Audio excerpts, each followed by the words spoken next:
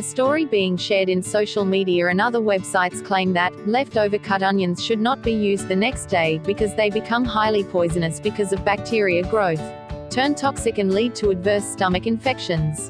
The message is not a fact. There is no scientific evidence to prove this claim. And now, does cut onions really attract bacteria and turns it poisonous? Onions as such do not have any special property to magically attract bacteria from its surroundings.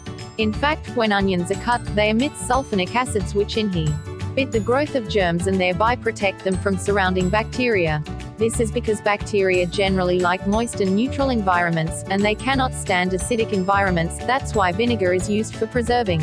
Leftover cut onions are not poisonous. They are fine to use and can be stored in a refrigerator, in a sealed container at the proper temperature of 40 degrees Fahrenheit or below for up to 4 days.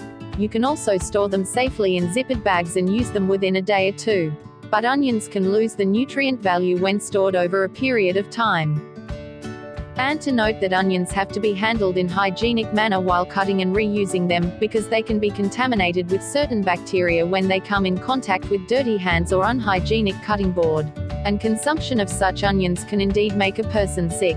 But again, this is possible with any other food item, not onions in particular. To conclude, the message saying cut onions become toxic is a hoax. Leftover cut onions are not poisonous. They are safe to use when stored in hygienic conditions. Onions are not bacteria magnets. They are good to use, especially because they are high in vitamin C and are a good source of fiber and other important nutrients. Thank you for watching this video. Please hit the subscribe button below if you want more such videos, and if you like this video please hit the like button.